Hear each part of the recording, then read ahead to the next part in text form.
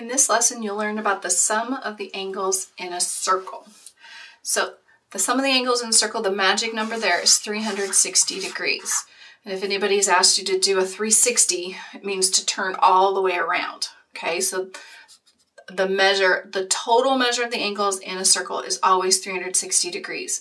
And the way that we can kind of prove that is, here's a circle. You have to pretend that it's a perfect circle, and my line has gone perfectly through the center of the circle. This line we know is 180 degrees, so this side of the circle is 180 degrees. This side is a straight line also, which is also 180 degrees. 180 plus 180 is 360 degrees in a circle. Okay, so we can use that information to find a missing side. So if we want to find the measure of angle X here, or how many degrees are here in this angle, we can use the 360 as the total to help us with that.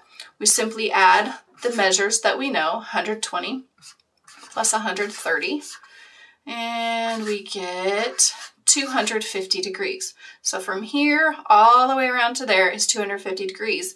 We want to know what's left over.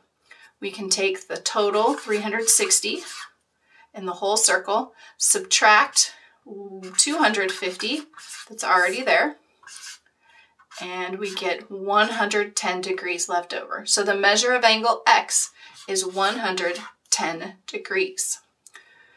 So 360 degrees in an entire circle can help you find the measure of a missing angle.